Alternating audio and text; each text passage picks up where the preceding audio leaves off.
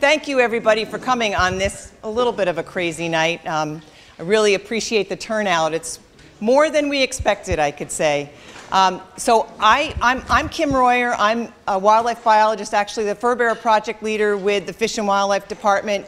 I'm going to do a very, very short introduction, and then I'm going to turn it over to Dr. Dave Person, and he's really going to steal the show. So he's going to give you all the biology background and provide you with the information that I think you're here to hear.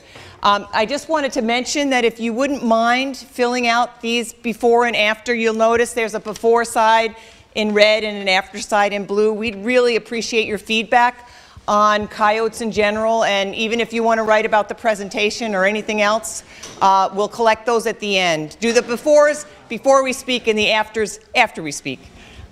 So anyway, I'll start with my brief intro here. And again, I'm just basically going to talk about coyotes and the management and conservation challenges that the department faces. And like I said, Dr. Person will then talk more about just sort of the basic biology and predator-prey relationships, which I think you'd all be interested in. So you all probably already know that our mission is the conservation of fish, wildlife, and plants and their habitats for the people of Vermont. What you may not know is that includes over 25,000 species. And we all think of it as the iconic species that we know and love, but there's many, many other species that we're responsible for, anything from invertebrates to black bears to bobcats. We're the organization that's responsible for maintaining these into the future, as well as the habitats, the natural communities, and the plants that keep those animals alive. And we take this role pretty seriously. But as most of you are aware of, the North American model of wildlife conservation was established in response to the amazing degradation that occurred through the 1800s, the forest clearing and the extirpation of many of our wildlife species through that period. And from the ashes rose this process which allowed all of us to be stewards of these animals. So in the United States and North America, we are all stewards of our wildlife, and as in Europe, the landowner owns the wildlife.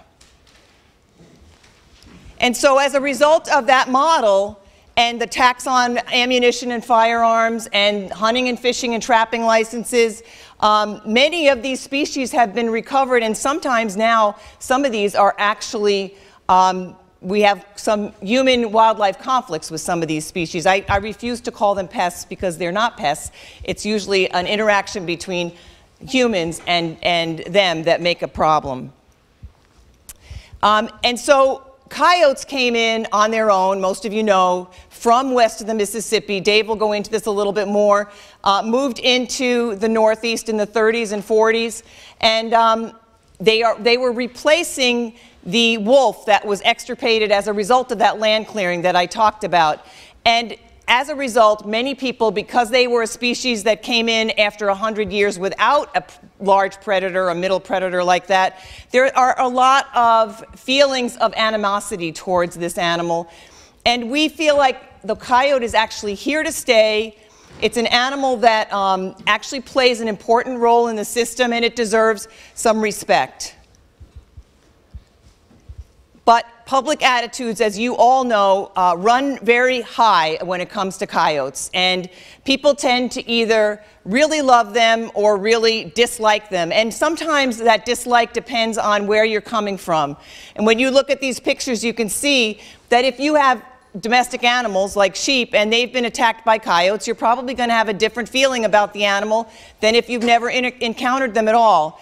Or if you perceive that this nice big buck here is getting taken down by coyotes, that's going to influence how you feel about them. Or if the coyotes are hanging out on your front porch and you've got a little dog that you're worried about, that's going to influence how you think about coyotes. So coyotes tend to be an animal that people tend to either love or hate. And we find that there's some very disparate and polarized public attitudes around coyotes. There still remains a deeply rooted perception that coyotes compete with hunters for deer.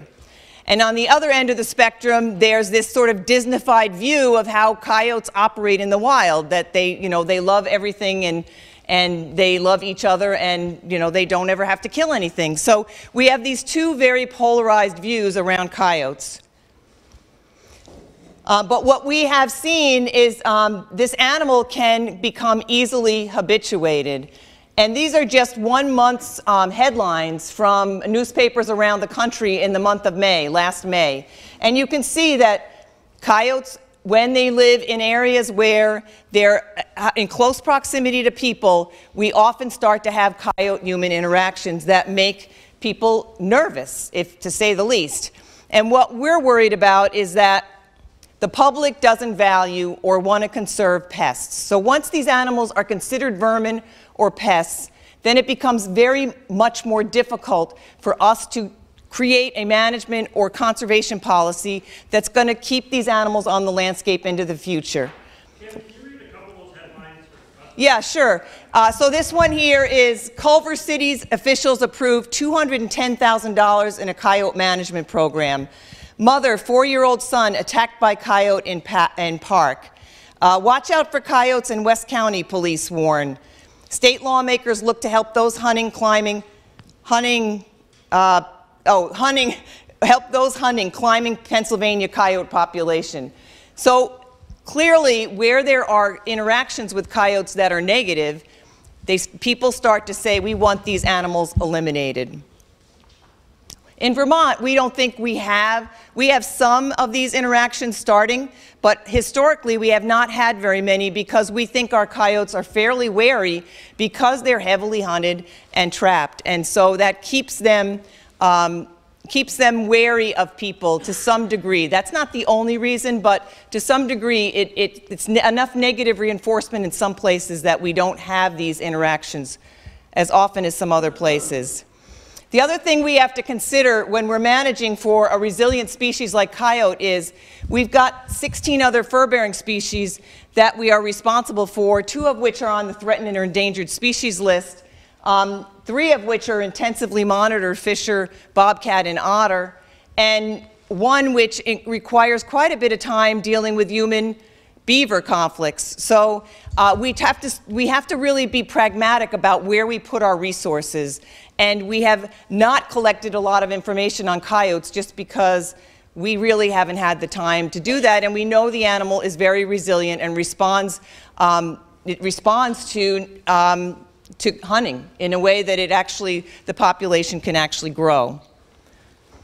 And we also are worried about the habitat for these species and trying to conserve the habitats that are going to maintain these animals on the landscape. So one of the things we're concerned about besides all of those is that there's some threats that are coming to many of these animals around habitat loss, climate change, species decline, and changing public attitudes. All of these are things that we have to think about going forward. And trying to focus on these things is important, and we need to focus on these together. Because public divisiveness will create roadblocks to really good management. And so that's where we're trying to find ways to find common ground around some of these species so that we can move forward and address some of these really negative consequences for the future for many of these species. So our goal for coyotes is to ensure that they're here on the landscape, maintain and protect habitat for all species, maintain public support and respect for all wildlife species, and provide opportunities into the future for everybody to enjoy wildlife through hunting, trapping, and just bird watching or wildlife watching.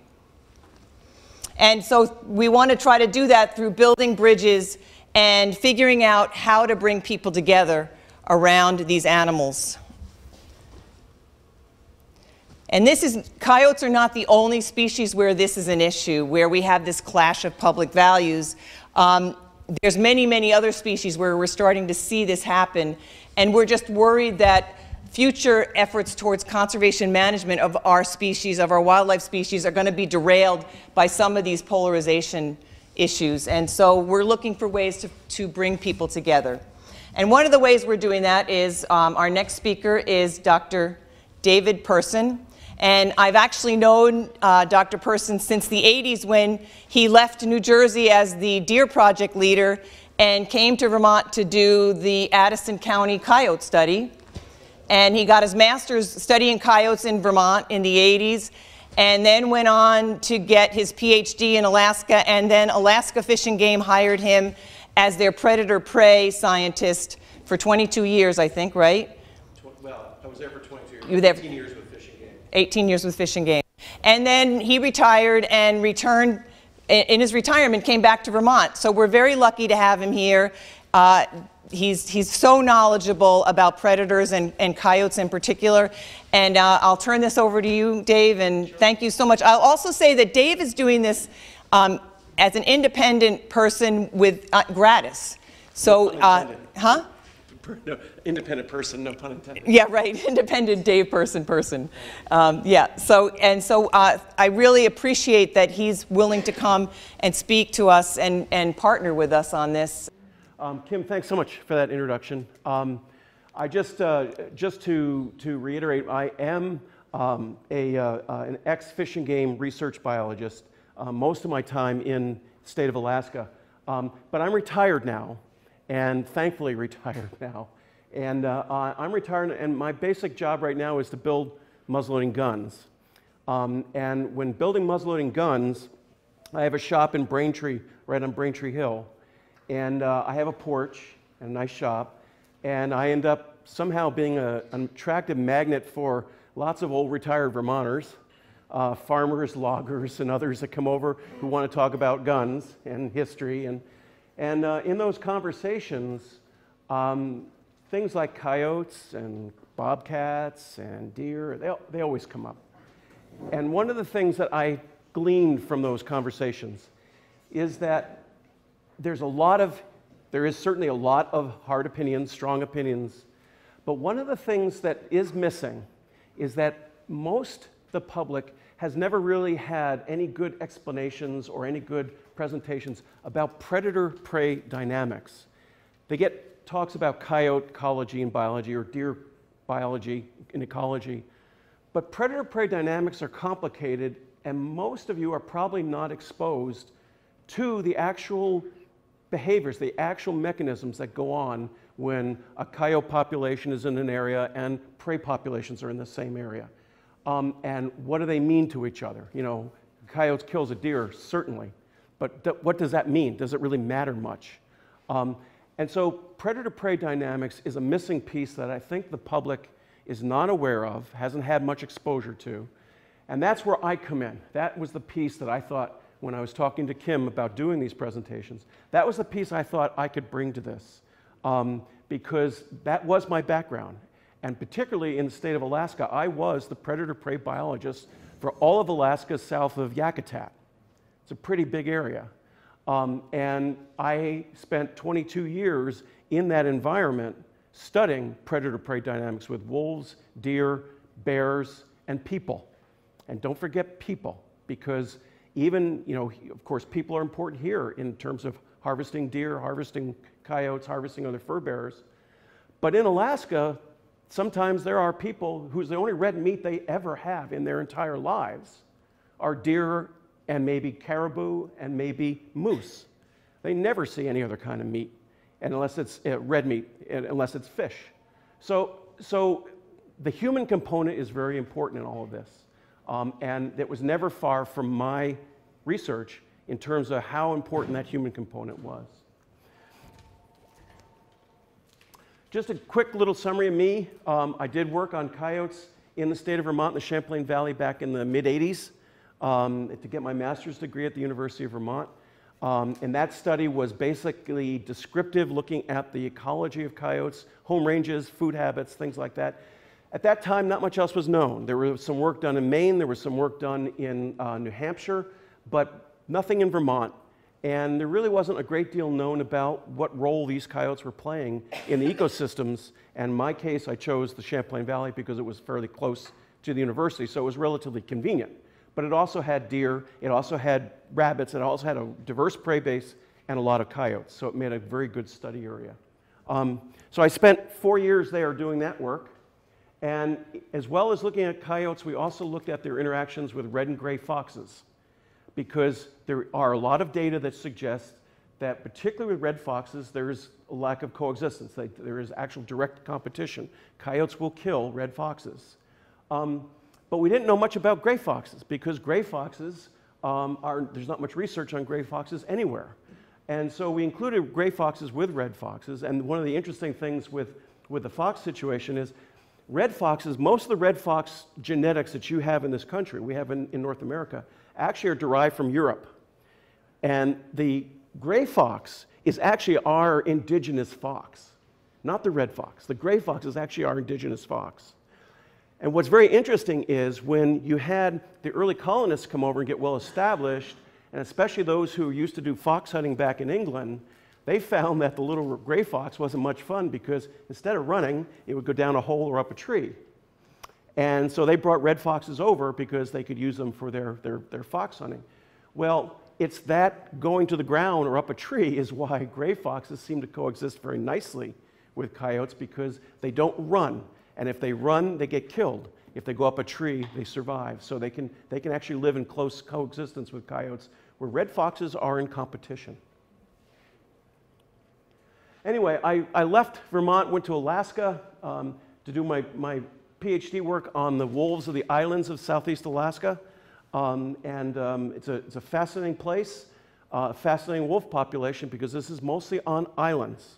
So we're talking wolves that are swimming in the ocean, in some cases up to 2 to 3 miles in the open ocean, to go from one island to another. It's a remarkable ecosystem, temperate rainforests, huge trees, a lot of deer, a lot of other animals like black bears and brown bears. It's a fascinating place to be. But it's also a very useful and interesting place to be to study predator-prey dynamics, because each of those islands offers slightly different conditions. Therefore, they become an actual natural laboratory, a natural series of experiments. So you can learn a great deal if you can just gut out the bad weather and the other disadvantages of working in Southeast Alaska. When you work on predators, if you aren't just interested in the ecology of the predator animal, if you're trying to understand predator-prey dynamics, how they fit into a predator-prey community, you almost always end up studying their prey. It's by default, you're going to start looking at because that's what drives the system, is the prey, and how their dynamics go relative to the predator and relative to their habitat. So I always gravitate to the prey, in this case, Sitka black-tailed deer. And one of the things that we really were very interested in looking at, not only is mortality from coyotes, but mortality from black bears. There are very high densities of black bears, perhaps in some areas as many as 2 to 3 to 4 per square mile. These bears are subsidized by salmon, and in the springtime, in June, they prey on neonate fawns, and about 35 to 40% of all neonate fawns are killed by black bears within about a month of birth. So it's a huge source of mortality.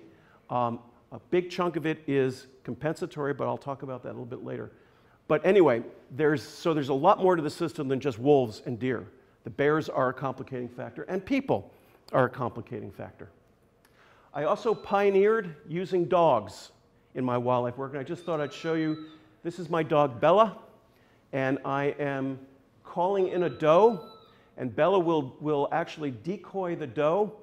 And this is a training film. We don't actually do darting in this film, but she would actually allow me to get a perfect shot to the rump of the deer without any risk of hurting the deer.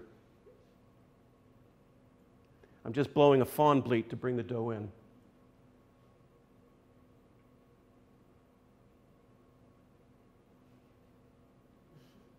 Now, right there could have gotten a perfect shot without any. And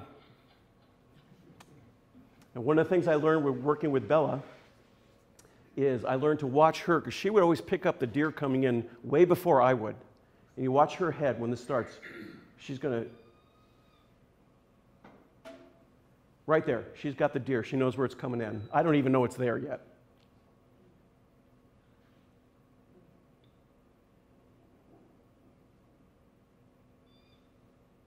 My graduate student, Sophie, is doing the videoing. And I'm standing right behind that tree. That deer doesn't care at all that I'm there.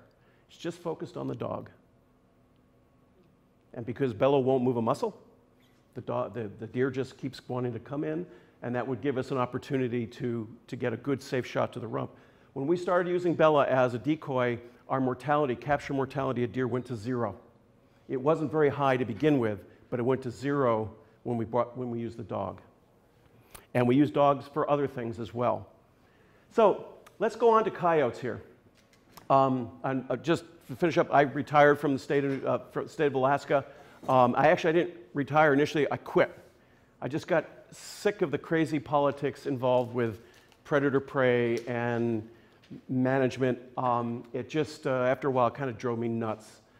So I could retire. I retired, came back to Vermont, and have been building muzzleloading guns and happy ever since.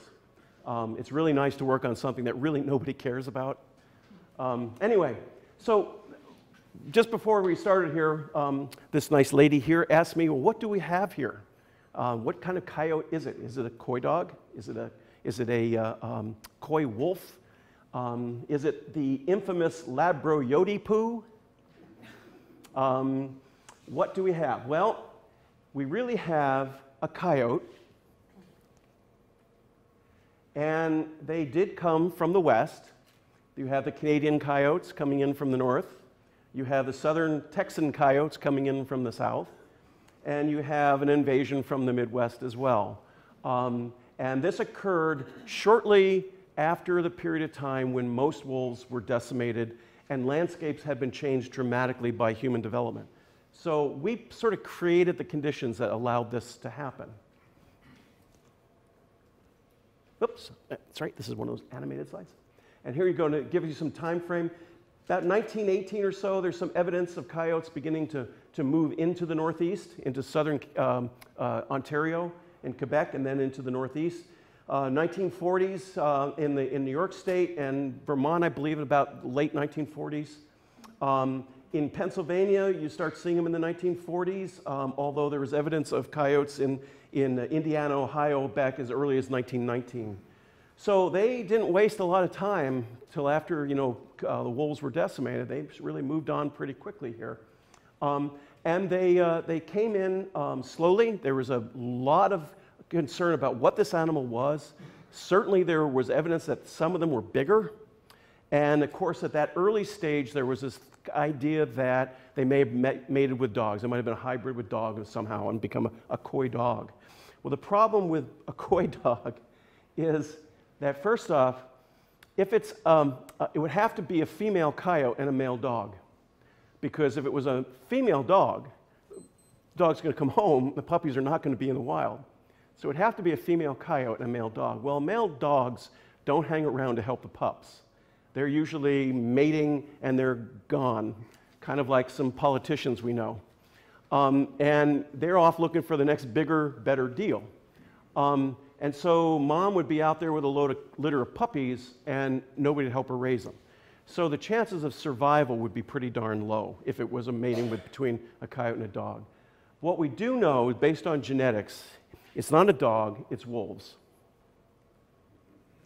And the genetics of Canis lupus, which are wolves, Canis latrans, which are coyotes, in North America is a mess. It's a total mess. Because we actually, in most of North America, we have this mix between coyotes and wolves. So out in Minnesota, where you have wolves around the Great Lakes, and in southern Ontario, where you have wolves, they tend to be mostly wolf, 75% wolf or so, and maybe a quarter coyote. When you go east and you get into Vermont and New Hampshire and Maine, where you have a coyote, it tends to be about 75% coyote with 25% wolf. But there's this continuum all throughout North America with very little, call it pure strains or pure pedigrees anywhere, except in the high Arctic with wolves and the south, the southwest with coyotes. So where the two overlap, and particularly anywhere where coyotes and where wolves had been decimated, so there was a potential for the behavioral barriers between wolves and coyotes that would break down and allow intermating. anywhere along the interface, you're going to have this introgression of coyote genes into wolves and wolf genes into coyotes. And so we have this sort of mismatch. And we have a true coyote, but there is wolf blood in those coyotes, and they are significantly larger than what you typically will find in Montana. They are upwards of 50% larger in some cases, and even a little bit bigger than that. In the coyotes that I radio collared in the Champlain Valley of Vermont, they ranged in size for adults, adult males, range from about 32 pounds to 47 pounds. And I measured one out of New Hampshire, I believe, that weighed 54 pounds. Now, 54 pounds is getting to be about the size of a juvenile wolf pup in the fall. So, you know, you're getting a little overlap there almost in allometric size. The variation, you mentioned you were seeing those blonde coyotes. Well, there's one right there from the Champlain Valley. The pelage can be incredibly variable, from almost black and dark gray to the sort of the classic buff below and gray and black in the back, or like this actually gentleman right there. They are incredibly variable in terms of their pelage, the genetics of coyotes are they're so variable that there isn't really very often do you find any areas that have particularly blonde wolves or particularly dark coyotes or particularly dark light coyotes. There's a real mix almost everywhere. And part of that's because these animals disperse. They don't just stay in their local area. When they're looking for their own home ranges, their own territories, they go long distances. So there's an intermingling going on all the time. And that intermingling covers a great deal of territory. Coyotes are territorial. They also have what we call home ranges. And this slide illustrates what we mean between the difference between a home range and a territory. Down at the bottom are the home ranges of 5 coyote groups in Addison County. Now, the first thing to notice there is that there is some overlap between the home ranges, between neighboring groups, but notice that virtually all the space is occupied. So that area, when I was working there, was pretty darn saturated with coyotes. There was not much new space for any pair to settle in. When you look at where they spend most of their time within a home range, which is the middle series, these are the same groups right here, the same 5 coyote groups. This is what we call the 75% home range. What we're looking at there is simply what we call the core area of activity, where they are the most. And when you look at that, you can see that the overlap is diminished almost to the point of there is no overlap. So this is a home range. This is what we would probably refer to as a territory. A territory is a place that is defended, actively defended.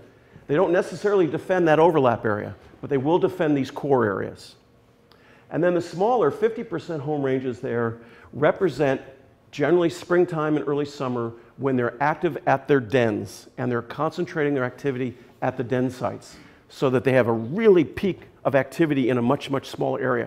The coyotes, which were numerous in the fall and let's say in winter, you saw them everywhere, all of a sudden they disappear in April, May, and June.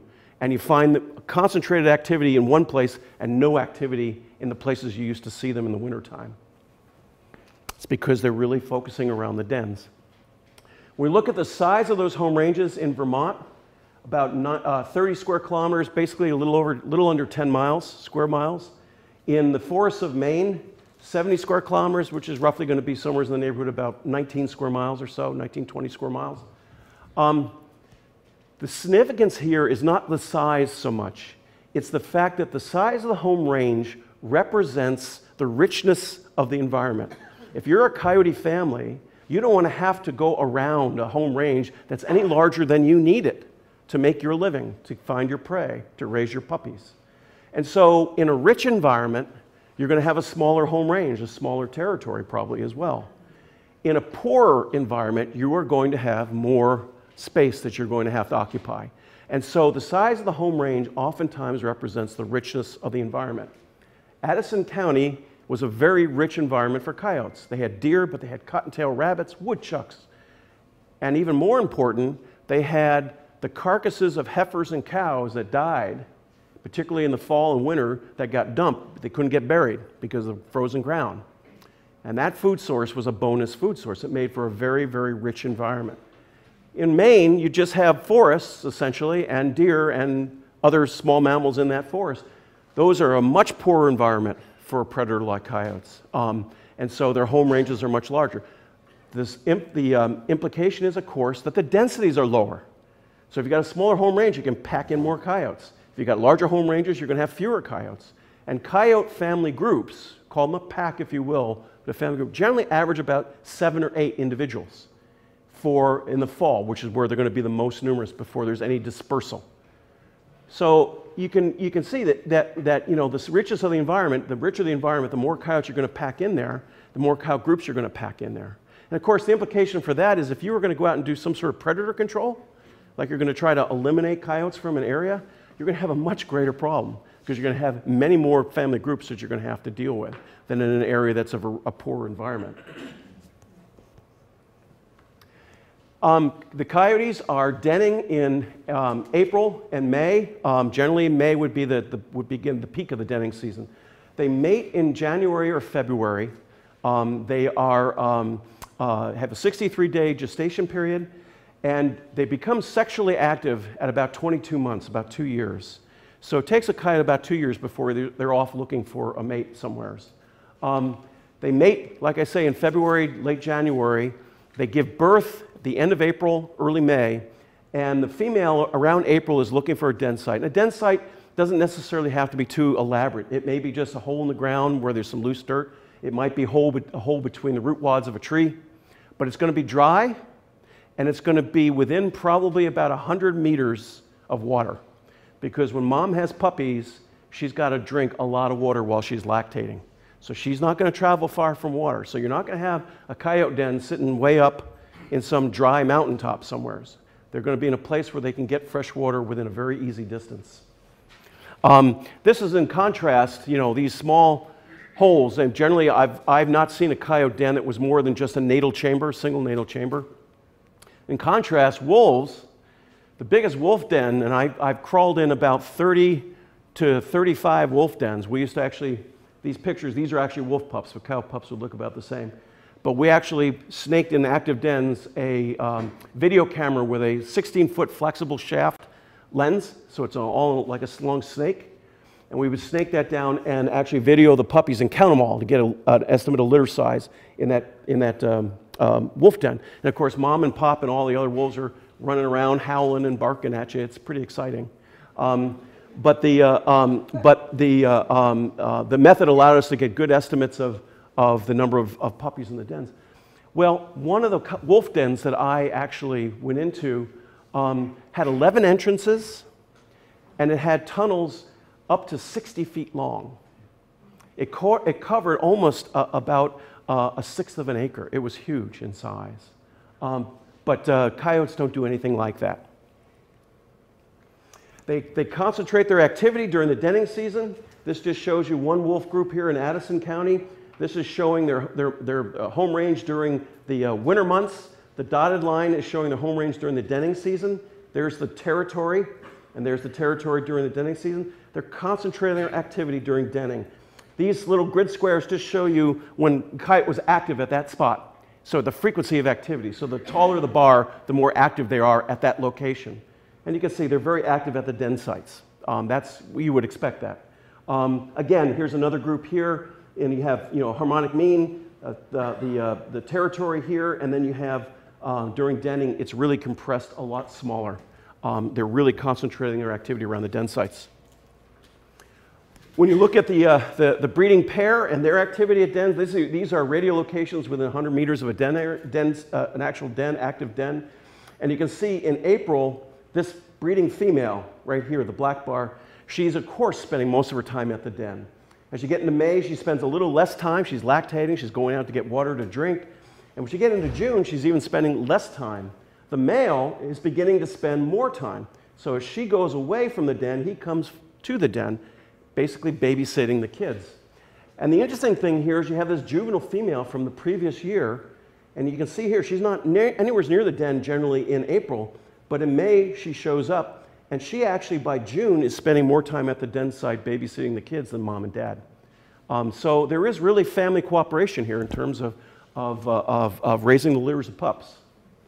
The thing you need to know about coyote family groups is that they really are mostly a family group, meaning that they're a coyote breeding pair, and then there are their siblings, their young that they produced. Now, typically, the young are of the year, meaning that the young from the previous year are leaving. They're leaving in their first year, and definitely at least in their second year, to locate their own territories, their own, basically establish their own family groups if they can.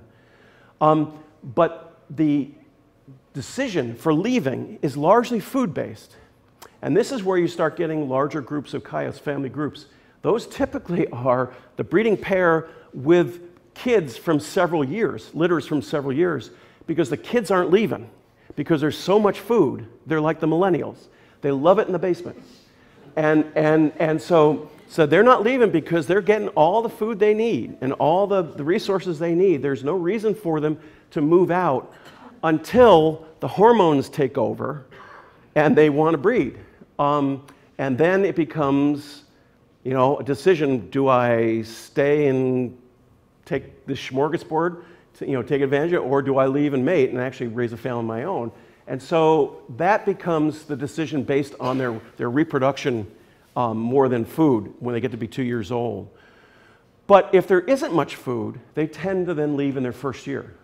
So because there's no reason to hang around, because you're not going to get well fed in the home range at home, so you might as well take off somewhere else and try it best somewhere else. So the family group's very fluid, and it really is a function of food. If you're seeing large groups of coyotes in areas, that generally means they're well fed. The food resources are very rich. You won't see that in a place like Maine, where in the forests of Maine, where the richness of the environment is probably pretty low. They're going to be dispersing in their first year. When we look at the mortality, about 27, these are based on my radio-collared animals, about 27% of the resident adults die every year. So about a quarter of them die every year. These are the resident adults. They're staying in the pack, they're not leaving, they're right there in the pack, home range, pack territory. And they have about a quarter of them are going to die every year. 20% of juvenile mortality after the neonatal period, we don't know what neonatal mortality is. Now when I say neonate means at birth.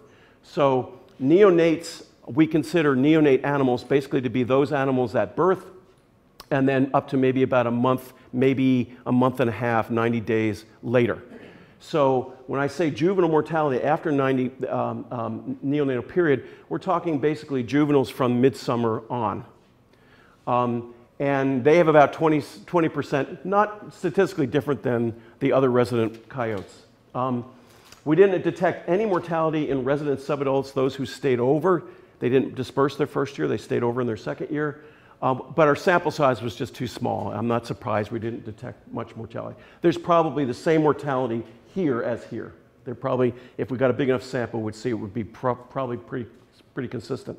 The main point here, however, is when you leave, your mortality goes way up. And if you don't settle in an area very quickly, you're not going to probably do it at all. You're not going to survive to reproduction. So annual mortality for dispersers, dispersing is a very risky business. Looking for a mate is a very risky business. And your mortality rate goes up considerably. It can be as high as 70% for wolves in some areas.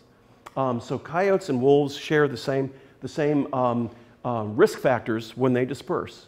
They're going through different territories. They don't know the landscape very well. They might get killed by other coyotes or wolves.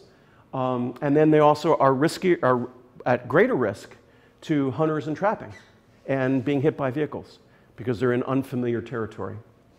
Of the wolves the coyotes that we monitored, 10 were shot, 1 was trapped, 3 were hit by vehicles. The key there, not so much the breakdown of the different sources. The overwhelming source of mortality in coyotes is human-based. Natural mortality from other coyotes from disease is relatively low compared to sources. People kill coyotes, and people are the main sources of the death of coyotes.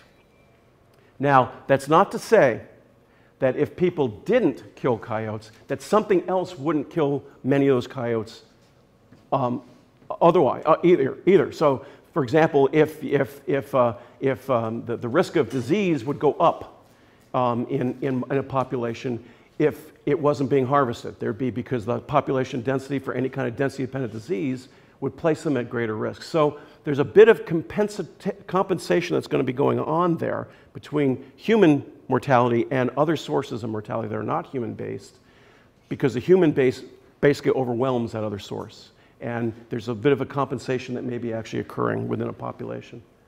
Dispersers, they travel quite a ways. Now, these are just what we knew where we got the collars back.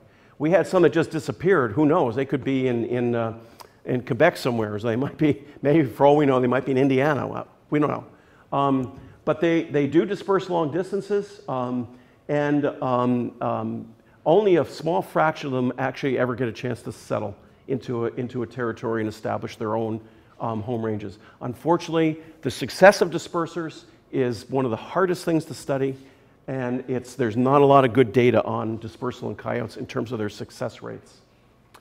Food habits, well, it's pretty eclectic. They like lots of things. They like mice, they like porcupines, they love woodchucks, they like deer. And when we look at their scats, it gives us a pretty good seasonal picture. Now keep in mind, this is the percent occurrence of any kind of evidence of an animal in the scat. So in other words, this is not volume. We're not talking that here, for example, we're not saying 40% of their diet in spring is deer. No, 40% of scats had deer hair in it. So it is an indication of changes through the seasons. It is not telling you volume. In this case, we see in the spring and summer, deer very much in the spring, and that's probably going to be deer either in a weakened state from the winter or carcasses, deer that died during the wintertime. That's probably the biggest source in the spring. When it overlaps into this early summer, late spring, early summer, those would be probably neonate fawns. And we know that coyotes can kill a lot of neonate fawns. Probably the highest percentage that's been recorded is from Georgia, near the Savannah River in Georgia. And a study down there, I believe coyotes killed about 50% of neonate fawns within 1 month of birth. And they have black bears down there too, who are also killing fawns. So they can take a significant number of fawns. In the Northeast here, in studies that have looked at deer mortality due to any source, the predation on neonate fawns seems to be considerably lower, but there is definitely evidence of killing adult deer as well. There's no doubt that coyotes are capable of taking an adult deer, but the primary mortality is going to come to the neonate fawns. And there's a reason for that, because at that time, mom and dad need a nice big little package of meat to bring back to the kids, and a fawn is a perfect little package of meat. Plus, killing a fawn, you don't risk getting killed yourself. One of the things that is pretty clear with looking at the physical condition of coyotes and wolves throughout the seasons is that they do best in winter.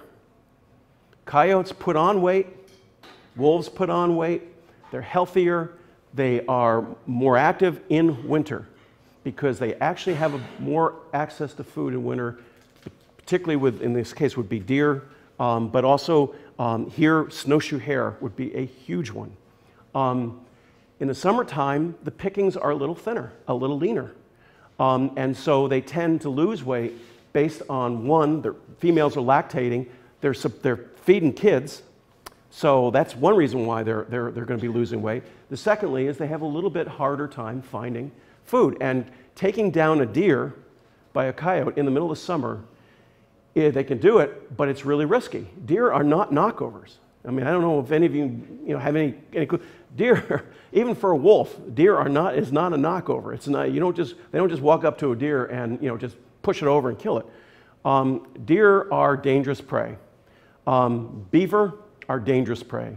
Cottontail rabbits, not so much. And so there is a real emphasis in summer, particularly on those smaller animals. Here you have, you also see the influence of livestock, the blue bars. They're picking up in the late summer and into winter, and those are those frozen carcasses mainly.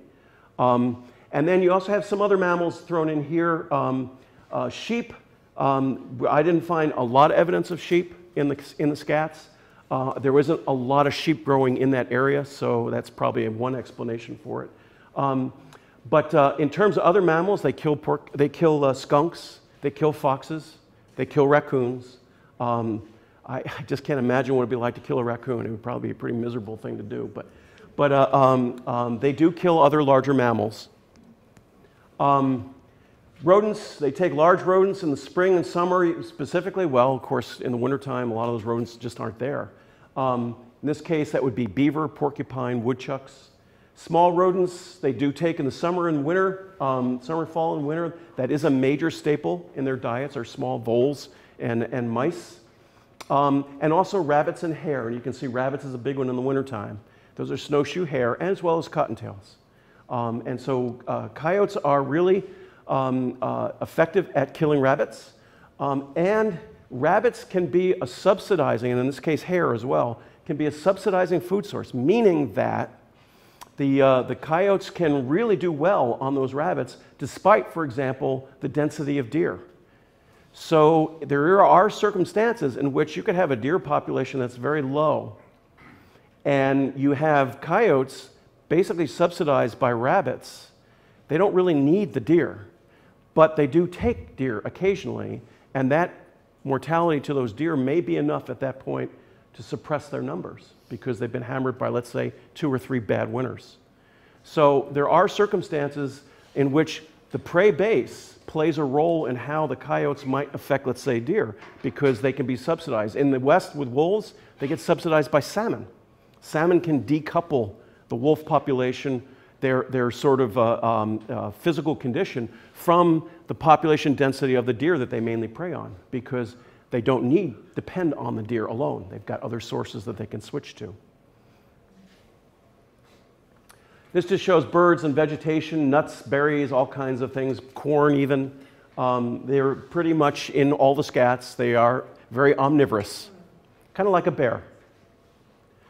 So let's talk about predation, because predation is probably one of the dominant themes for most folks who want to talk about coyotes or wolves, and certainly I think an important one to discuss here in Vermont. Of course, coyotes are predators on livestock, and there are conditions in which they can do a significant amount of damage, but I don't believe in Vermont that they are a scourge of livestock in Vermont. I don't think there's any evidence that livestock producers in general, except for perhaps some local producers, have had really economically devastating effects from coyote predation.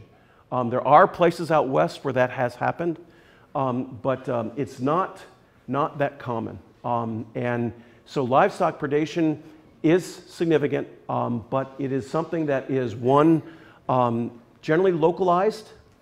And there is some good evidence that if you have a group of coyotes in your area and they're not preying on your livestock, if you wipe them out, you risk having a new group come in who learn to kill your sheep or kill your chickens or kill your goats. And so it can be a good thing or a bad thing to take out a family group of coyotes that may be adjacent to a farm. And you may not know that. Research out west in California showed very clearly that the major individuals in a coyote population who kill livestock, and actually the ones who lead all predation, are the breeding pair. The other members of the pack are kind of hanging on. They're like, it's not like everybody's out there with their radios going, okay, you go right, I'll go left, you go right. We're going to push these guys over here, we're going to push these guys over there, and we're all going to jump on them all at the same time. No, they're not African wild dogs. What it's more like is one coyote says to the other, hey, Benji, you go take that deer down, and we'll help you eat it. And it's more like, hangers on. And it's the breeding pair that really do the killing. Well, it's the same thing with livestock. And so to prevent livestock predation, you've got to get that breeding pair. And that's really tough, because if you go out and just randomly kill coyotes, you don't necessarily going to take out the individuals who are doing the killing. So you may not solve your problem. The one device that did work very effectively were what they call the poison collars on sheep. These are the collars that, the sheep died, But the coyote that killed that sheep also died. And those methods worked quite well. Virtually all other methods of eliminating coyotes from an area were not very effective, and not very effective in the long term. In other words, there was something that had to be constantly applied, which by default means something that was very expensive. So it's a problem, yes, and there is no easy solution to it, but you have to be a little careful about what you do and how you interpret it. Again, coyote family groups might not kill your sheep, and they are going to keep out other groups. However, there are those who buy into that story as well very strongly. They say, well, you don't have to kill any coyotes. You know, you just make sure you got, you don't want any turnover in the coyote population because you're going to have these coyotes out there protecting your livestock. Well, the reality of that is research has shown that that effect is real in certain places, under certain circumstances. It has happened. It's been documented. But the effect doesn't last long because in those coyote family groups, there's turnover. And the fact that that breeding pair is not going to necessarily last for more than 2 or 3 years. And so eventually they're going to turn over anyway. And so any duration, any benefit that is going to be fairly short. And I'll just give you a little anecdote. In Alaska, on the Tok River, the Tok caribou herd, we went in there and as a measure of the state of Alaska, the Alaska Fish and Game has had probably as much experience in doing predator control as any organization in North America. I mean, it's got decades of experience doing this kind of stuff. And we run into the same kinds of public issues where people are against it, people propose it. You know, it all depends on their point of view. And so we're always looking for alternatives to lethal controls, because publicly it seems to be more satisfactory to a lot of people. Well, anyway, so in one experiment, we took an area probably the size, half the size of Vermont, and we gave every male coyote, every male wolf in that population a vasectomy. We snipped them all. And the idea was that you have these territorial males, they're not dead, they're maintaining their territories, but they can't breed, they're sterile. And so you're going to see a reduction in wolves because they're going to keep out any dispersers. They're going to actually prevent other wolves from coming in and depredating, increasing population level and reducing predation on, in this case, caribou. And it worked, but it only worked for about 2 or 3 years because those wolves die and there is turnover. And the other thing you have to do when you do that is you've got to then prohibit hunting and trapping of wolves in that area because you don't want your hunters and trappers out there killing those vasectomized males, right? Because you're just going to ruin the effect that you just spent millions of dollars trying to achieve. And so it is a short-term effect. It's a very expensive one.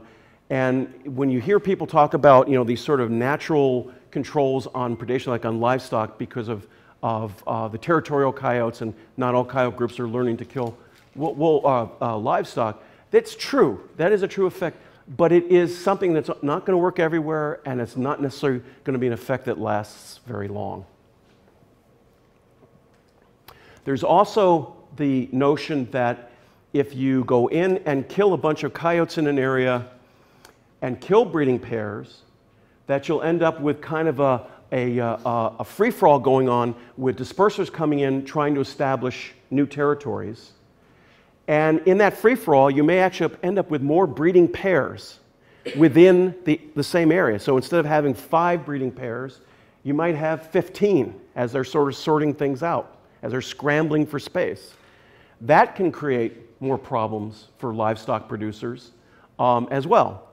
But that's another circumstance in which, if those coyotes were hammered in terms of their population density, if that wasn't a continuous process, the coyotes that move back in, scramble for space, in about 4 or 5 years, it's all going to be sorted out, and they're probably back to almost the same way they were before they were removed or heavily harvested.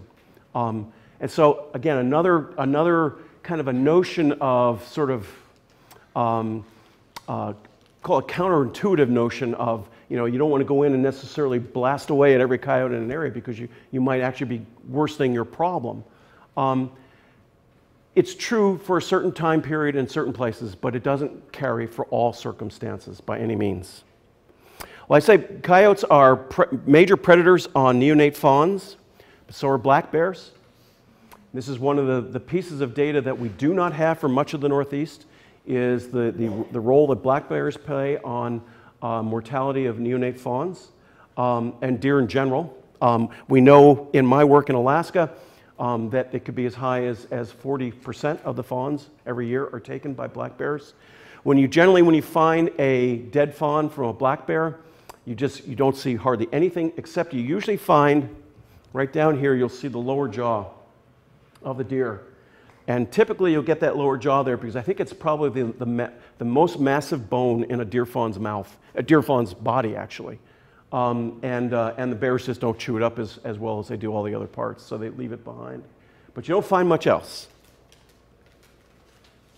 And of course, the predation by bears on neonate fawns, and I'll talk in a minute here, we need to know whether it's compensatory or additive. And the same thing with coyotes. You need to know whether it's compensatory or additive to understand what's actually happening in the population, how it affects deer. People think of predation, predator-prey communities, as fairly simple. You know, in this case, you've got your wildlife day shifts, you've got your predators coming in and punching the clock on one side, and your deer looking very apprehensive, punching the clock on the other side. Doesn't exactly work that way. The other one here, this is a sort of a common notion of predation. You know, I know you missed the Wainwrights, Bobby, but they were weak and stupid people, and that's why we have wolves and other large predators. The idea that, you know, predators cull the weak out of the population and are actually doing, you know, a great benefit to the prey population. And there's truth to that. It's not false, it's not true, but it doesn't necessarily lead to a balance. And this brings me to this point. All of you, I'm sure, have seen some documentary on wildlife in which the end comment is, we need to preserve the fragile balance of the coral reef, or we need to preserve the fragile balance of the Amazon rainforest, or we need to preserve the fragile balance of the grassland ecosystems. If those balances were so fragile, those systems wouldn't exist. And so it isn't a fragile balance. And what balance does occur is very short-lived because something happens: a fire, winter, flooding, a change in animal population due to disease, an invasion of an invasive species, all these disturbances, a road, a city, all of these disturbances cause a disturbance that upsets that fragile balance of nature. And the fragile balance is kind of dictated or illustrated here in this model. This is a deer-wolf model that I wrote for the Fish and Wildlife Service back a decade or so ago. But this shows you, here you have a deer population, and they're at carrying capacity. That dotted line is carrying. That's the maximum that the landscape can support, the maximum deer landscape can support. And they're at carrying capacity, and you introduce your wolves, and this could be coyotes, and the wolves go up in population very rapidly, feeding on those deer. The deer go correspondingly down, and eventually they sort of oscillate together in synchronicity, and they reach some sort of an equilibrium, which is shown here by this, what we call a phase plane diagram. This is just wolf density or wolf population versus deer population, and they're coming around, they're spiraling into a common equilibrium, a common point. So in other words, they're reaching some sort of a balance. The problem with this picture is, at some point along here, a bad winter comes in and K goes down here. And all of a sudden, this whole thing is no longer synchronous any longer. Wolf predation and coyote predation has three basic effects, and most predators have three basic effects on any prey population. They can have no effect. This is typical of insects. And most insect populations that are preyed upon, they tend to die because winter comes. They don't die because the predator keeps them in balance. They reproduce, and they're there in great numbers until a frost comes and kills them all. The predator is just following suit, basically hanging on to its prey source. Then there's regulation. Regulation is like adjusting the nozzle on a hose. So in regulation, you're not limiting the prey population to a lower level necessarily than they could actually achieve based on the carrying capacity of the landscape. But you're getting rid of the peaks and the troughs. You're mitigating them. You're smoothing them out. That's regulation. And in most cases, in most studies of coyote predation on deer, and particularly on those that looked at large scales, like most of the Northeast or most of the Midwest, large scale data sets, they tend to indicate that coyotes, in most cases, are regulating deer numbers at best. They're either having almost no effect, or if they're having any effect at all, they're regulating. However, there are some exceptions to that, and one of the studies down in Georgia showed pretty clearly that coyote predation on deer was limiting the deer population, and that's the third category here, limitation. Limitation means that the predator is keeping the prey down to a level lower than it could achieve without the predator in place, and it is suppressing it at that level. If the predator population was reduced or eliminated, the prey population would rise and grow to its maximum, its potential maximum. And so in the absence of the predator, the population is going to be approaching K. In the presence of the predator, it's going to be well below K. So that's limitation. It says nothing about the peaks and troughs. It just says that the predator is like a cap. And in those kinds of systems, if you enhance the habitat for the prey, if they're truly limited, if you enhance the habitat for the prey so they produce more offspring, instead of seeing more prey develop in your habitat, it's all siphoned off by the predator. You see more predators, smaller home ranges, more breeding pairs, all right? That's what true limitation is about. And there is not much evidence, except for what I mentioned in Georgia, of limitation by coyotes. But it's not impossible. And there are circumstances which could arise that could create that. I discussed one in the case of prey switching with snowshoe hare.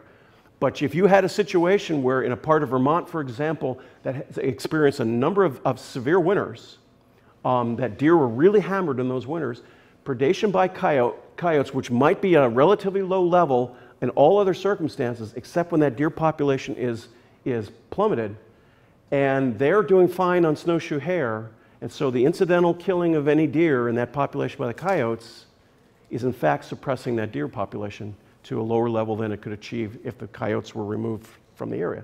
So that is plausible. That's, I don't think anyone's documented anything like that in Vermont, but the circumstances are certainly there. There could be those circumstances, but they're not going to be general. It's not something you're going to see all over the state. It's very unlikely that that would be the case.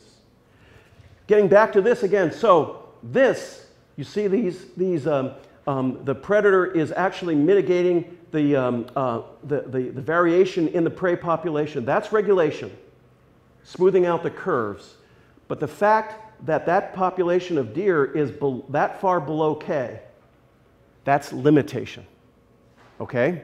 That's the difference between those two. And you really need to know that before you decide to go in and do predator control somewheres, because the outcomes based on that are going to be very, very different. Anyway, let me get... You also need to know about compensatory and additive mortality. Compensatory mortality is, or predation, is when an animal prey is killed by a predator, but that animal would have died from something else during that year anyway. So, for example, it could be a neonate fawn killed by a coyote or a bear, but there's a good chance that a number of those fawns are going to die in winter anyway. So those that would have died in winter anyway, that's compensatory mortality. Additive mortality is the mortality taking those fawns or taking adult deer that is additive to what would normally occur, the mortality that would normally occur. So it is additional mortality to the system as opposed to just substituting sources. It's actually adding mortality to the system, or additive mortality.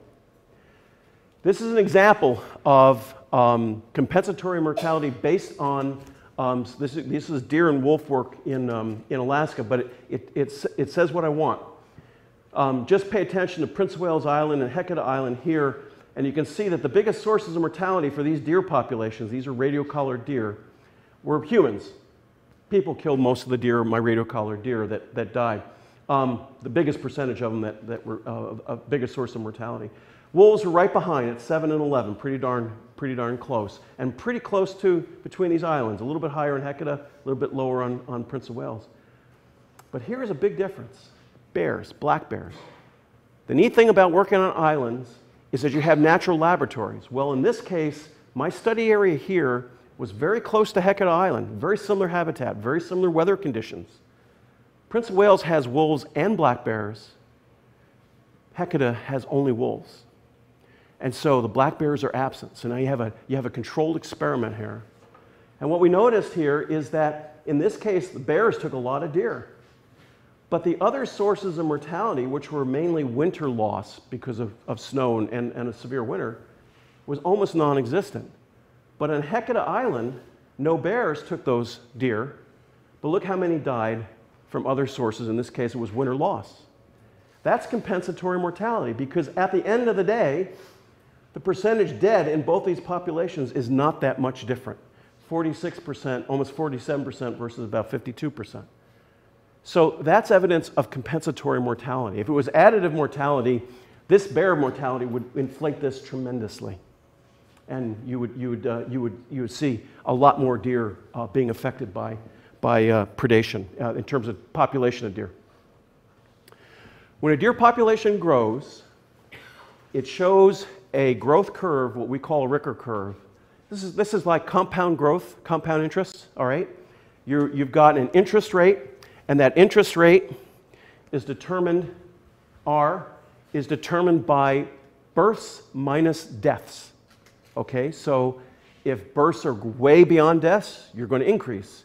If deaths are equal or larger than births, you're going to decrease. So your interest rate is determined by births minus deaths, all right? And typically, the net annual recruitment, that's your interest. That's what you are building your principal with every year. Principal is only growing if you have that interest. Well, these are the young of the year. They may also be immigrants and migrants, but we'll ignore those for the moment. Think of these as the young of the year. That is what is being added to the population. That is also the numbers of animals, the pool of animals that you can take from hunting, predators, accidental death, without causing the principal to go down. So the population doesn't decrease. So this curve represents the pool of those individuals that can be debited from the population without causing the population to go down. And with a deer population, moose population, caribou population, they tend to grow very rapidly when their densities relative to carrying capacity are very low. Everybody's got food, everybody's reproducing. All the fawns are surviving. And they're reproducing and they're increasing very rapidly. But as they increase rapidly, as they go further along, R starts to decline towards carrying capacity. In this case, births minus deaths is getting smaller, smaller, smaller, where at carrying capacity, the births equal the deaths. In animals in which you have a fairly linear shape like this to this reduction, these are animals they're very sensitive to density dependence. In other words, they're sensitive to their own densities and their own competition for food. Moose are a good example of this. They tend to produce a Ricker curve with a good even parabola shape. When you look at white-tailed deer, they don't show any of these effects in births minus deaths until you start really getting close to K. In other words, it's delayed. That decline is not linear, it's actually a negative exponential. And what that produces is this, a much bigger arc, because the effects of density dependence are being delayed closer to carrying capacity. The difference here, and the reason I point this out, is that this is the evolutionary indications that deer, white-tailed deer, are well adapted to predation, because their strategy, based on their demographics, is to out-reproduce whatever's killing them. Moose, on the other hand, and caribou, on the other hand, that is not the case. They're much more sensitive to their environment, their carrying capacity. Deer just blast out fawns and new recruits as fast as they can until they start starving, and then they tend to really collapse. And that's what's indicated here. Now, the importance of this is that you need to know where your deer population is on that Ricker curve before you can tell what effect you might have if you go in and kill all the predators. Let me just... because if you are going in there to remove predators, you want to know whether your deer population is close to carrying capacity, or is it well below carrying capacity that it has the potential to really grow sustainably, or at least healthily. And one of the things that happens is, in a population, if that carrying capacity is diminished, the area under this curve, which is the pool of recruits, is going to decrease in a negative exponential fashion. In other words, it's going to go to hell in a handbasket really quick as carrying capacity goes down, because it's going to reduce this in a nonlinear way so that you're not going to be able to have resilience in the system that you had originally with a very rich system where carrying capacity is very high. So carrying capacity is a driver of the dynamics as well as the volatility in a predator-prey system. When you have low K, you're tending to see populations of prey all over North America in which predators have a bigger role in keeping them suppressed in their numbers, in actually limiting their numbers. And so here you go. Here you have this Ricker curve here showing population growth of net random recruitment in deer. And in this situation, you have this red line indicates the portion of this interest that is being removed by the predator. And you can see what happens in a situation where you have reduction in carrying capacity. You have the predators. The predators aren't necessarily declining in synchrony with your deer population, which is pressed for food because carrying capacity is declined. So they're keeping their numbers. They're feeding on snowshoe hare. They're feeding on beaver. They're feeding on something else. In the case of wolves, they're feeding on salmon. Their numbers don't go down necessarily relative to, let's say, the deer numbers. So as you move carrying capacity down, this area here above that red line is quite large here, but when you're reducing carrying capacity to here, that area is a lot smaller. And eventually you go down even further, that area might be entirely below that red line. So you're looking at a population that's becoming less and less resilient to predation. It's going to be much more sensitive to a predator. And there certainly could be circumstances in Vermont where these conditions might exist. Probably in some places like Caledonia County where you typically have heavy snows, you might have a circumstance which might create this kind of position. The key thing here, though, is before you go in and decide you're going to remove your predators out of a population, you need to know whether you're here. If you draw a straight line across here, okay, like here, this red line, all right, you have two places where net recruitment is the same. You have it here, and you have it here. If you're here, if you were to remove the predator from the population, you probably could see that population of prey increase dramatically, and actually respond well to that reduction in predators. But if you're over here, you're going to drive them right to K. And then K is going to be diminished because they're going to overbrowse the range. K is going to be diminished, and now you're in this death spiral, where now you're in this lower curve. And maybe you do the same thing again, and you mistake the fact that the deer are here instead of over here, and you drive into K again, you run that back down further, and eventually you're into a death spiral. Your system is going to become incredibly volatile and incredibly unresilient. So you have to know where you are before you go in and plan some sort of big removal. You have to know by looking at the deer. So in this situation, those deer are going to be healthy. Everyone's going to be reproducing. The fawns are going to be surviving at a fairly high level, or they're going to be in good condition at birth. They may be being killed by bears and coyotes. But at least the condition of the deer are going to look really good. So the browsing levels in winter range and summer range are going to be low. Here you're going to have a different situation. They're going to be in worse condition. There's going to be higher browsing levels. So you have to have those kinds of data to be able to tell you where you are relative to carrying capacity. Otherwise, you're not going to really be able to predict what the outcome is going to be if you go in and try to manage that situation with a predator removal. So when we talk about predator removal, again, I came from an agency that did a lot of it. When you go in and do a predator removal project, you don't go in with a coyote derby. You don't even just liberalize your trapping laws, or bag limits and seasons, or your hunting bag limits or seasons. You go in with probably paid people, but in some ways compensated people, who do nothing but kill the predator. And they kill every predator that they can find with the hope of almost eliminating the predators entirely from the region of interest. It's not recreation. It's a dirty, ugly business. But that's the only way you end up getting to the point where you may see an effect on the prey population. And secondly, one of the worst things you can do, one of the worst decisions you can make as a public agency, is to go into something like that, a program of predator control, and not one, know for a fact that it's going to respond the way you think it's going to respond.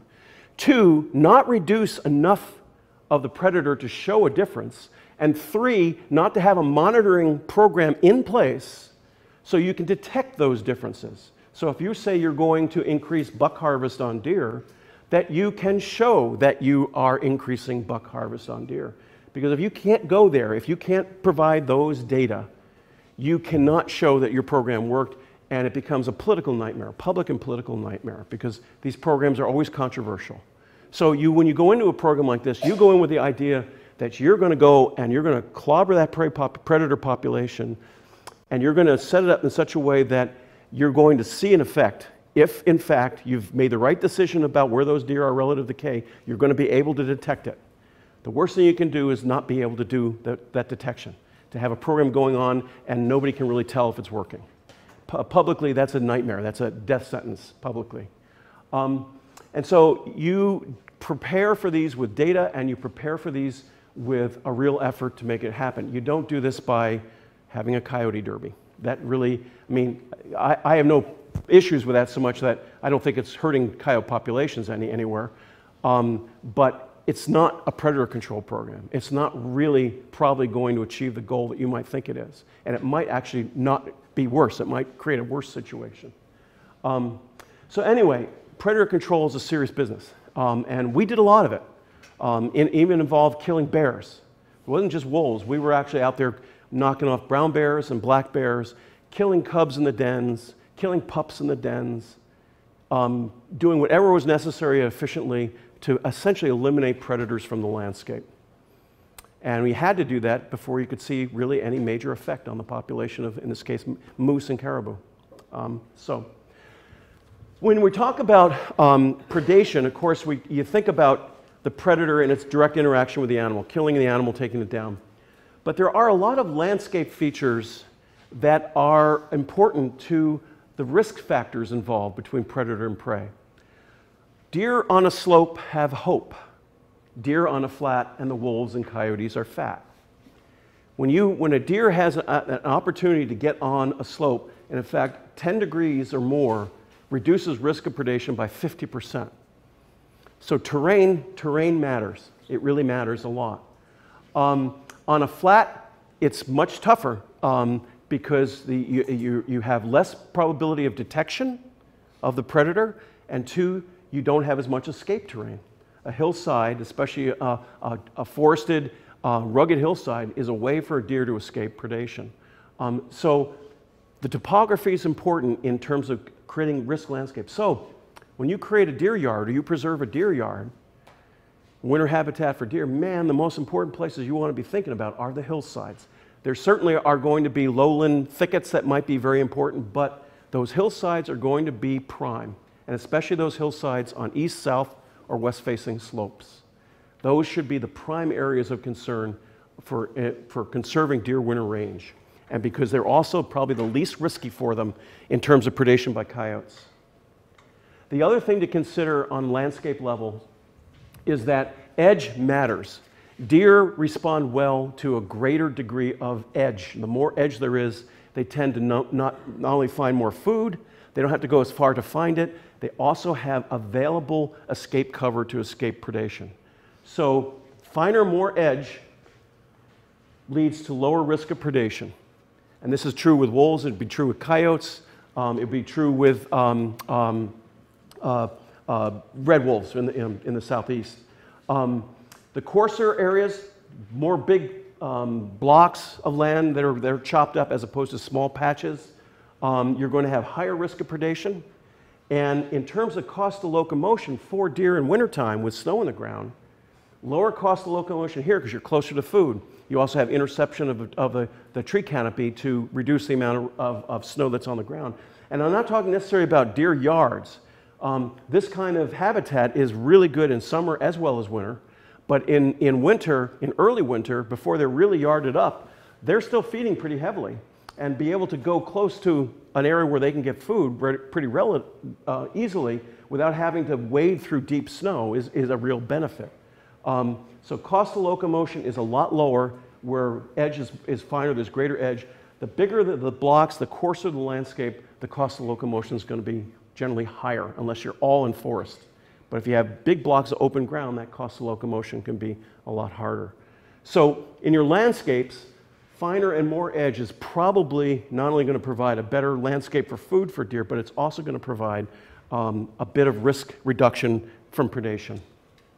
And so finally tonight, I'm just going to mention the ball in the box. This is a meme I use to try to get this idea of how the landscapes and carrying capacity really define the behaviors and drive these systems, these predator-prey systems, as much or more so than the actual interactions between the predator and prey. So if you can think of this box as representing all the resources that the coyotes, the bears, and people and deer need to make for a sustainable deer population and harvesting and predation. This ball here represents all those dynamics. Everything, it's a super ball, so if it hits something, it bounces really erratically. And as long as that box is really big, that super ball has a lot of space to wander around.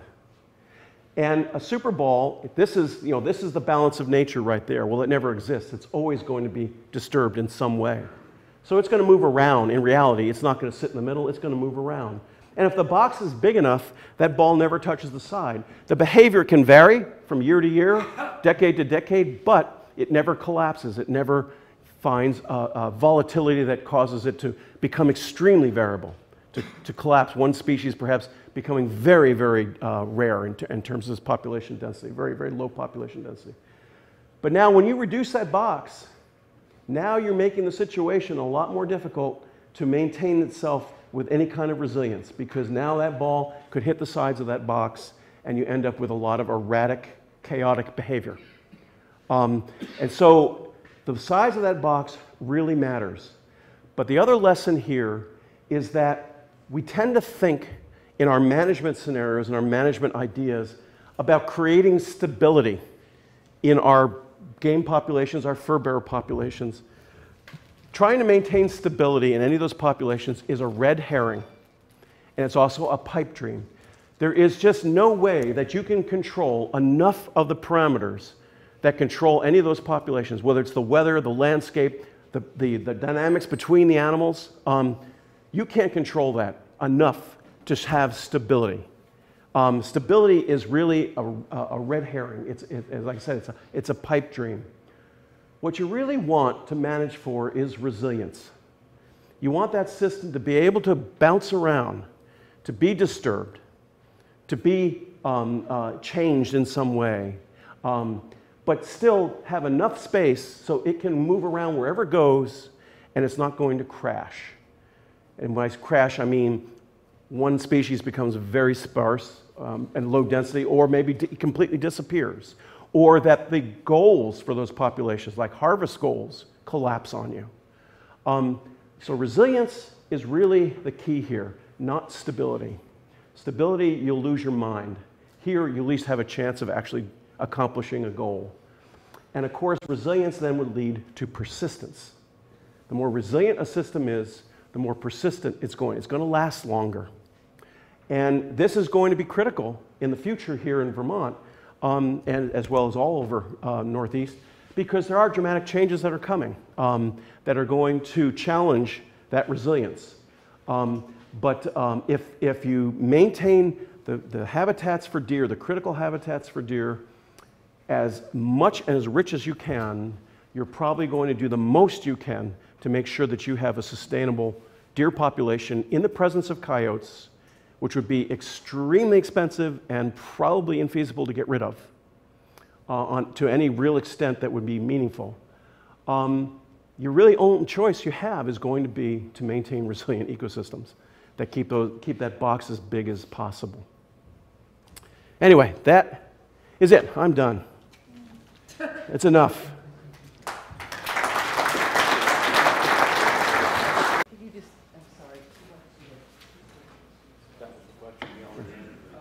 No, John. No to both? Yep. Nope. And you might be able to on a small area, but on a statewide basis, it would be really tough to do. Yep. We tried in Alaska. Well, Vermont isn't as big as one Alaska county. I know. We tried in Alaska, and but the one thing in Alaska is in interior Alaska, because it's mostly open, mixed, actually tundra and as well as boreal forest. You can see things. So you can fly and you can count moose and caribou and wolves, and can't do that here very well. Yeah?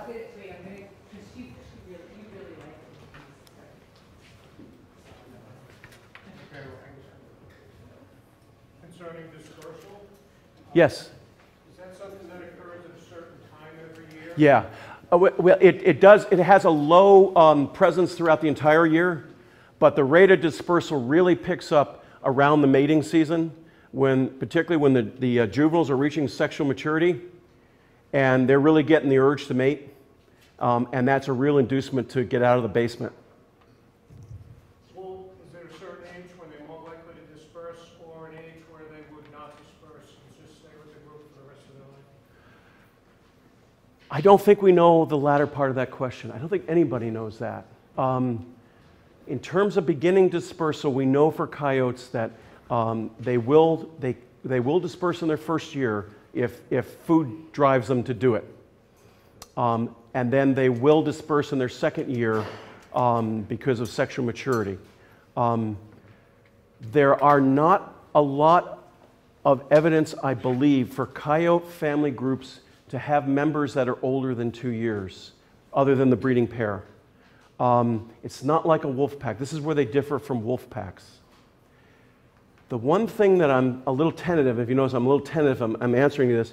The one thing that's conceivable is that if they're adapting more to larger prey over time, they might form more of the structure you see in wolves than you typically see with the fluid coyote family groups year to year. So it could change. And they are plastic. They can change. They're very adaptable. Patty Mullman has a great paper from Yellowstone about that plasticity. So, yeah, I mean, the answer to your question is there's no, what I gave you was, probably the 75, 80% solution, but there's another 20% out there that they just don't fit the model. Yeah? How long does that breeding pair live? Well, they could potentially live as long as a dog, but in the wild, it's probably 4 or 5 years at most. They do live longer where they're not heavily persecuted by people, but generally they're going to be 3 to 4 years probably where they are, and maybe an average of 5 if you look at areas where they're not heavily harvested versus adjacent ones that are. Yeah, probably about 5 would be a pretty good guess. With the males dying first, females probably living a little longer. But no, they don't. And so that 5 years would be probably the maximum that you could actually have one of those effects I was talking about a coyote group forming that's not killing livestock, for example. I mean, that effect is not going to last probably more than about 2, 3, maybe 4 years. And then something's going to kill the breeding pair, or one of the breeding pair.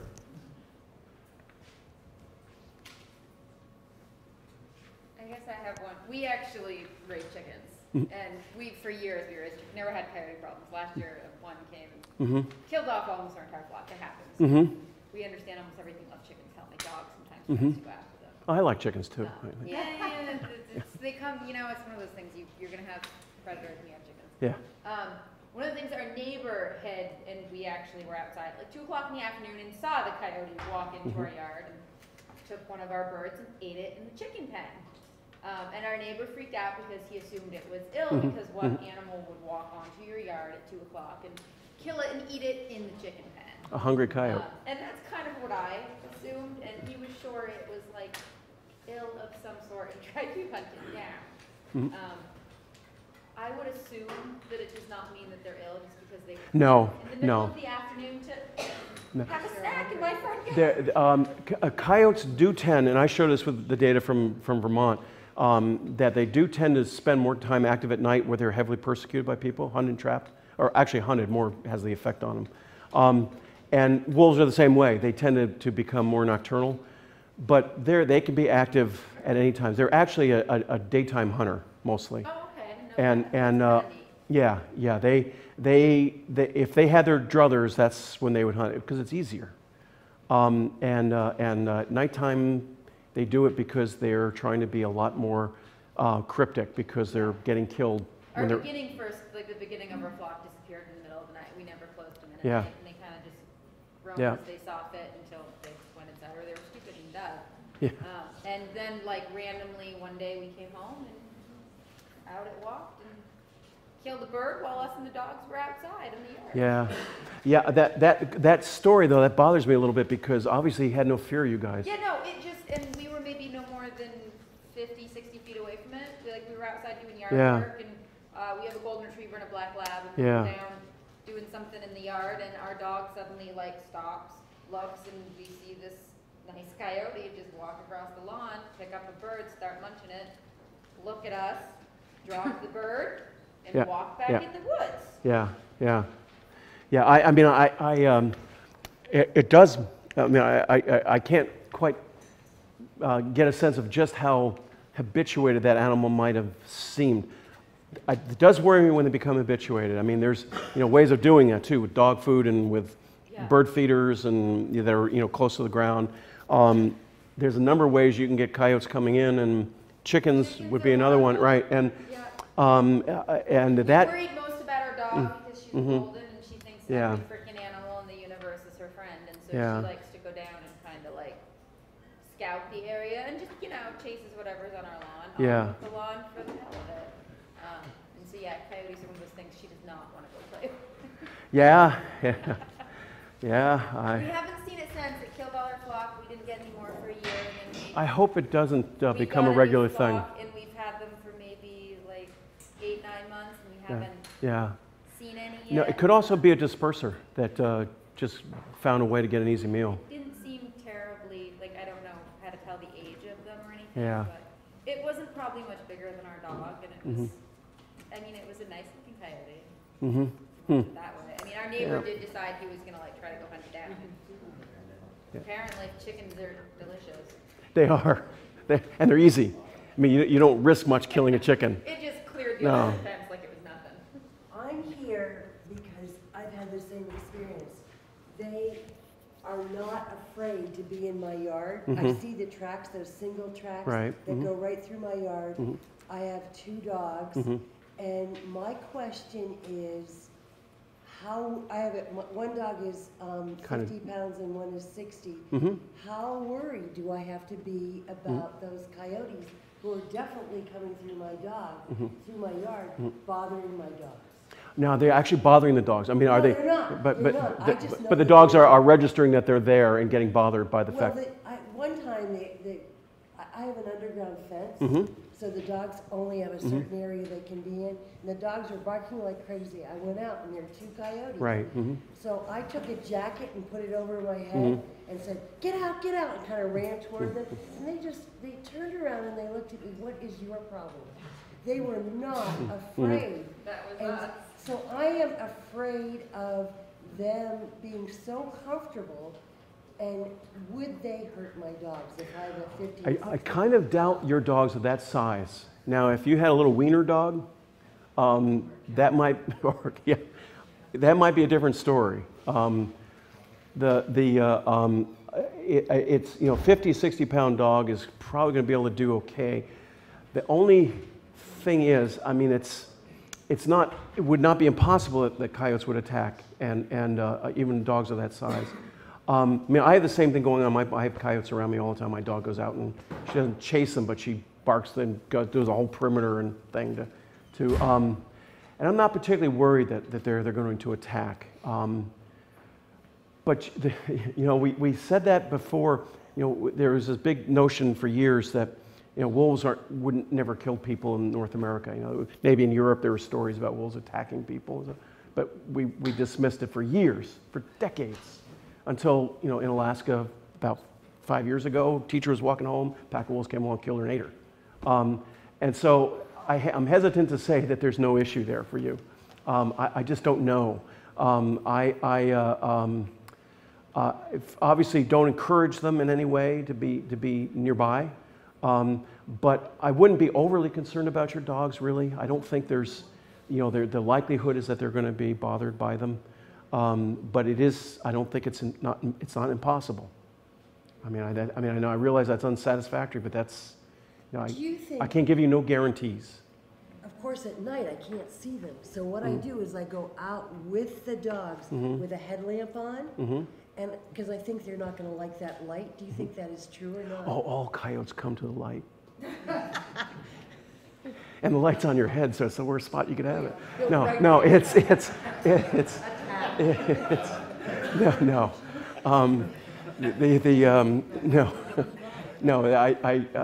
think you're at any real great risk. You don't think so? I don't need to do that.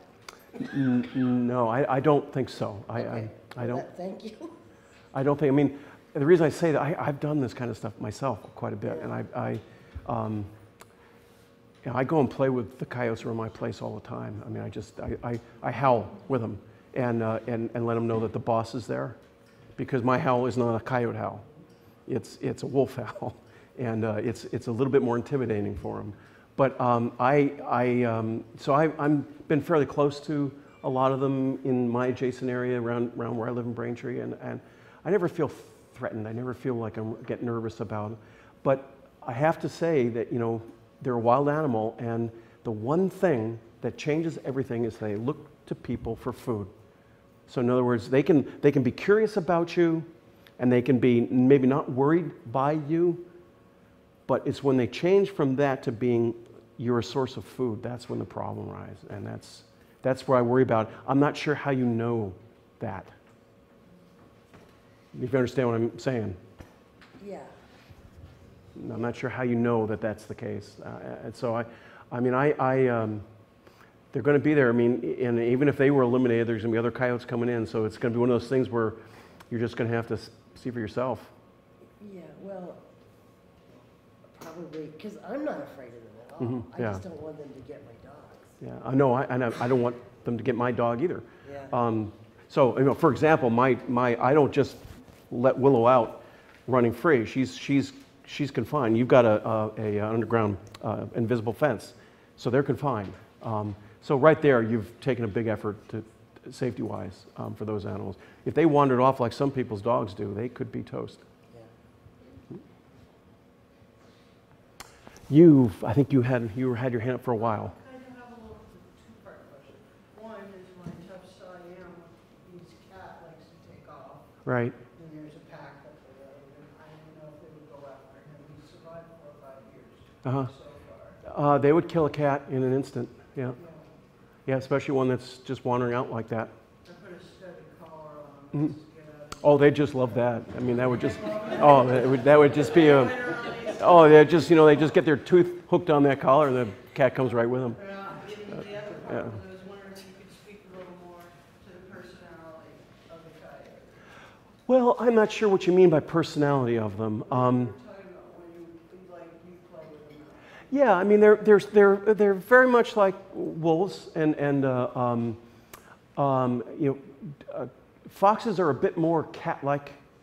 They're a bit more edgy. Coyotes are not nearly as edgy.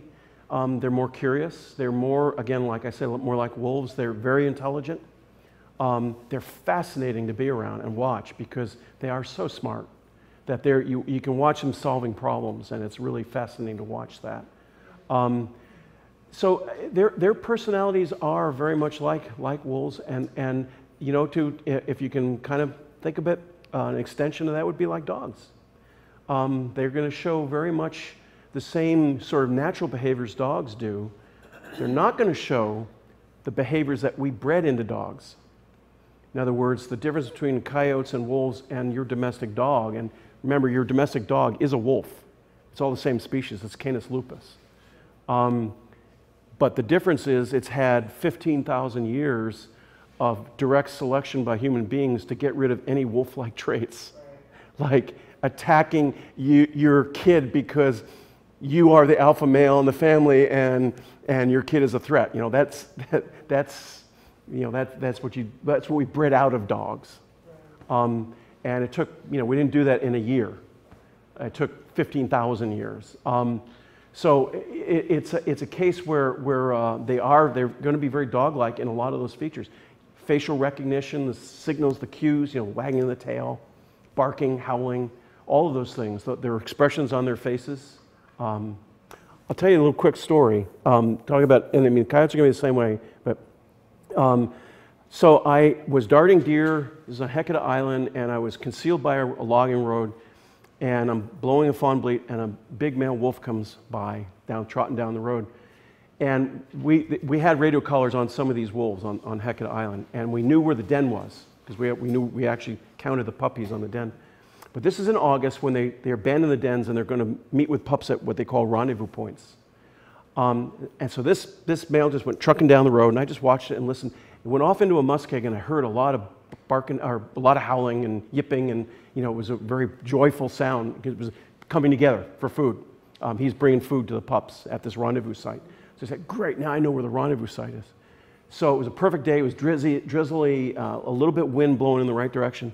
So I went down the road, and I was in this big open heath area called a muskeg, and I was able to approach the wolves from the downwind side from a slightly lower slope, so I could come up hidden from them. And when I came over the little ridge where I could see them, and there were some stunted hemlock trees, I was really close. I was like, they were like from me to you, basically. And so, so I'm watching them. They had no idea I was there. And I'm watching them, and so there's pups. And the pups are playing, and there's one, I think it must have been a male pup, because it was the biggest of the pups, the biggest little litter. And it was playing with the alpha male, the big male wolf. And it would nuzzle around, and then it would bite his tail. And the wolf would just shake him off, and he'd get really irritated. And the little guy would run away a little bit, and then, no more than about 30 seconds later, he's right over there sniffing around and biting the wolf's tail. Well, finally, this big male got fed up with this. And he gets up, and he walks right into me. So I'm behind this little hemlock tree, and this big male comes trotting down, and he looks up, and he finally sees me. And if there is an emotion of confusion that a dog can portray, this was perfect. This animal looked at me like, what the hell are you doing here?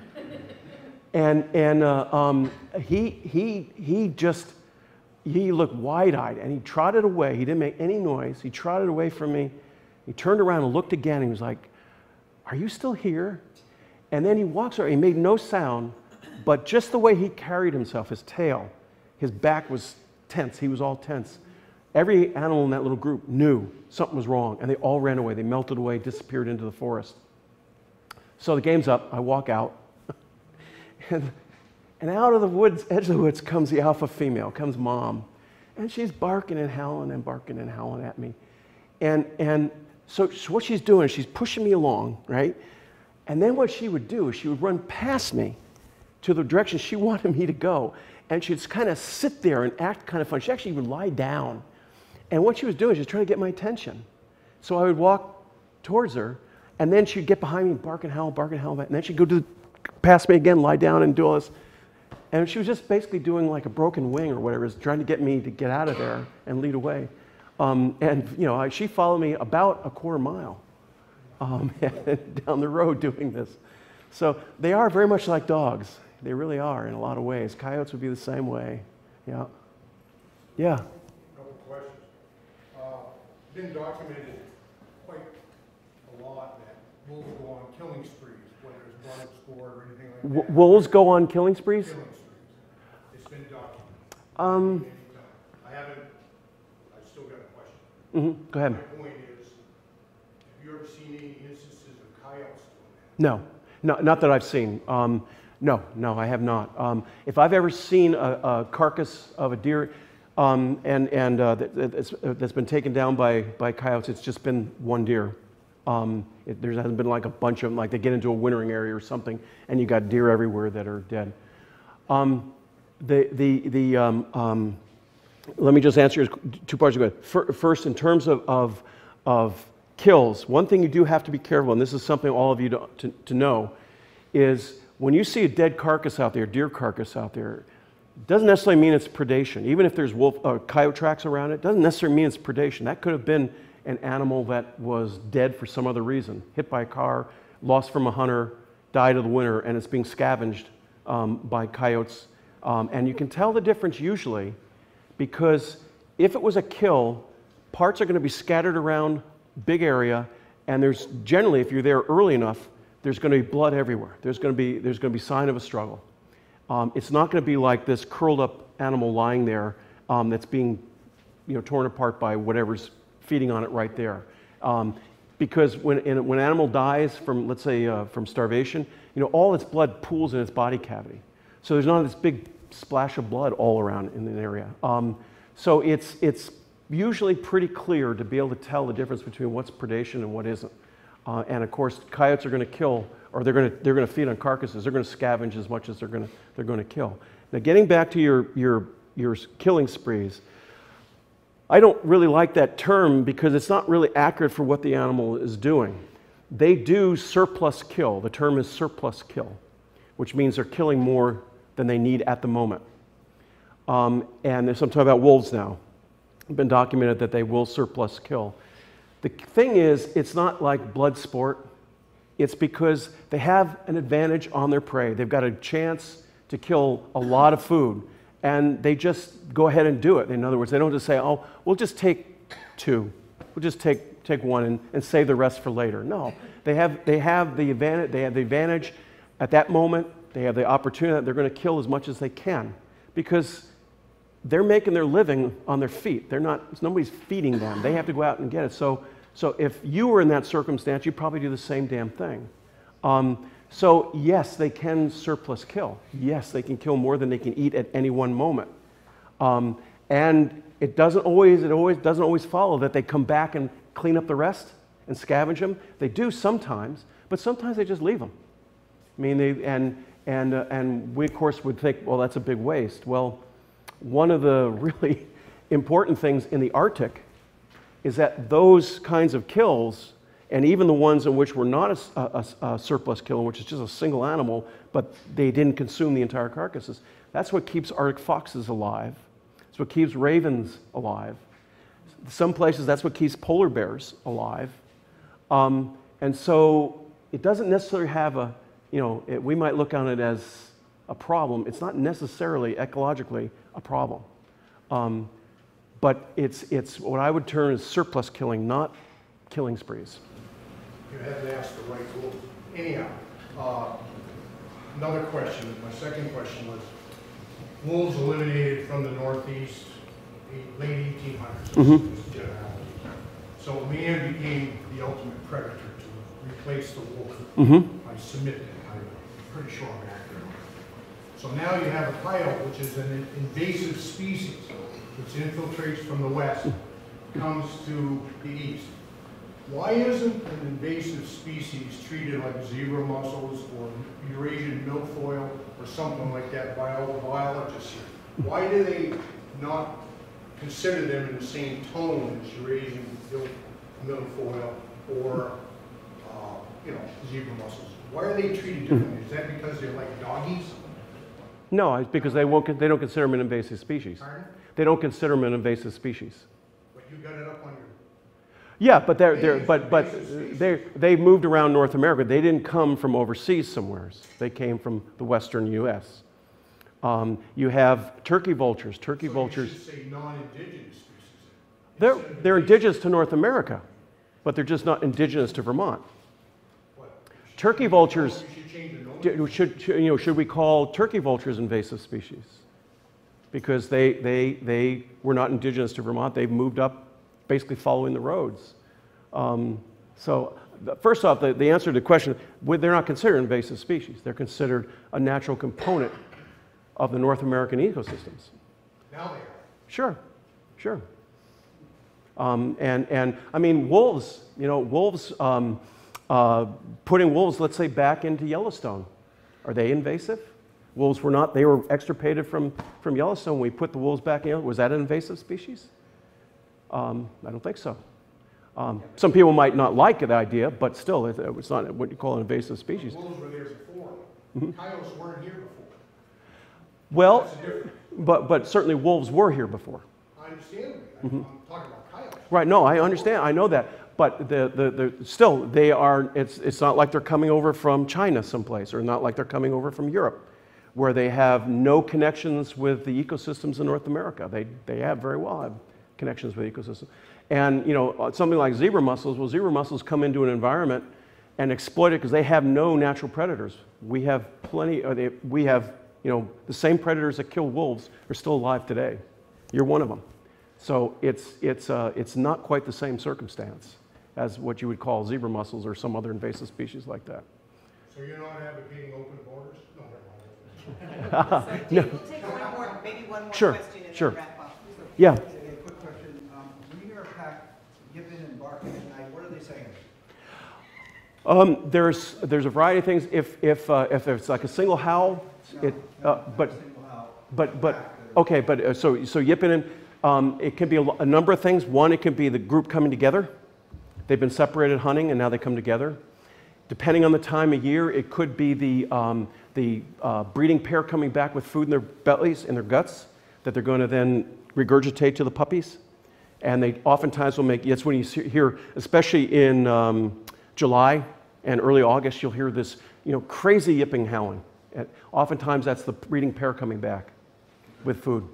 And sometimes they do it even when food isn't involved, just because they've been apart and they come together again. And there's a certain amount of exuberance from that. And then you have howling. And sometimes howling actually means what you think it sounds like. It sounds like a really lonely sound. It can mean, in fact, that you've got a lonely wolf or lonely coyote out there. Yeah. It can mean just that. So thank you all for coming. I really appreciate it.